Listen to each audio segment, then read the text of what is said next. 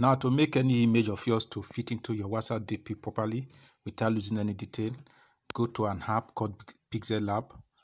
Yeah, when you open it, you see it like this. Good. Just go there, click on this arrow, this plus sign, insert your image.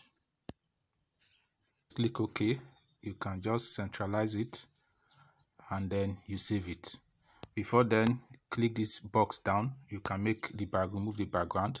Then click on save. Click on this image icon to save it. Save as image, and then you are good to go.